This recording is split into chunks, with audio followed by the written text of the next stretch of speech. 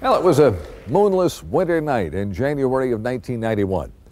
Operation Desert Storm began over Baghdad with a fearsome new American aircraft that Iraqi radar couldn't see. Members of the 37th Fighter Wing piloted this plane. It's the Lockheed F-117 stealth fighter.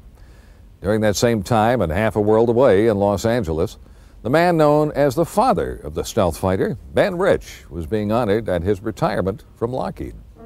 He was born in 1925, a British subject in the Philippine Islands. He traveled extensively with his family until the attack on Pearl Harbor took them to California. At first, he considered a medical career, but then decided on civil engineering.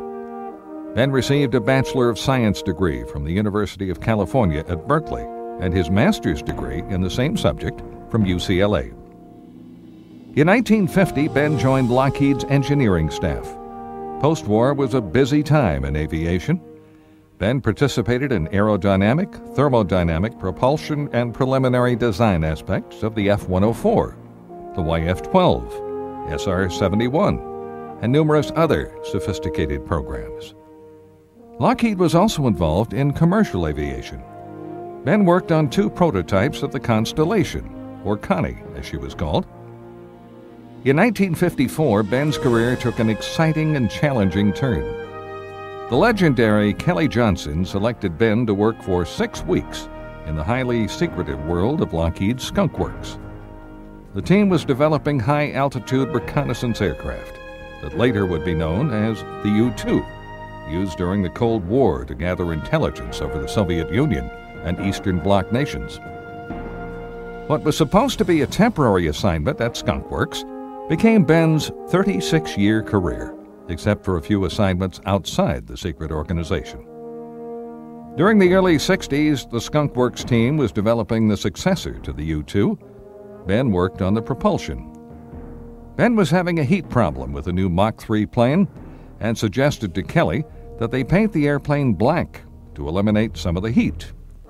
Kelly at first thought Ben was crazy, and he told him that he, Kelly, was trying to reduce the plane's weight, not add to it. After Kelly did his own research, he gave Ben the quarter that they'd bet and admitted he was wrong. The new aircraft became known as the Blackbird family of reconnaissance planes, at that time the fastest and highest flying jets in the world. Kelly Johnson retired in 1975 and selected Ben Rich to be the new Chief Skunk. Ben was in his element, heading the organization. Be quick, be quiet, and be on time. Those 3 things contributed to cost, because time was money.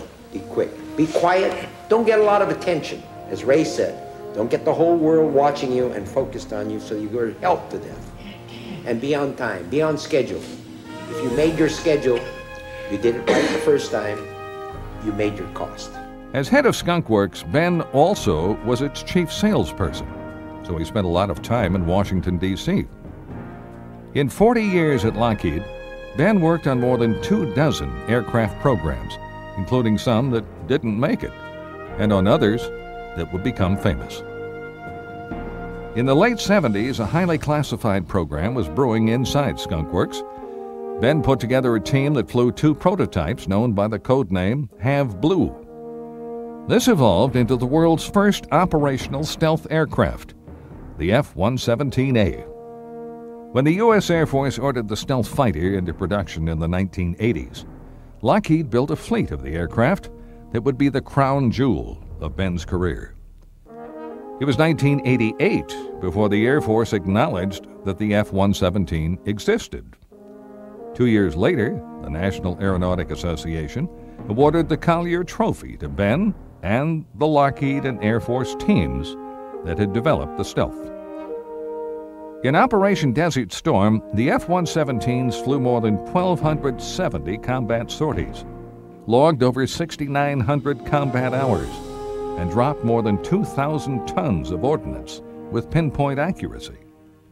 All F-117s and crew members returned safely.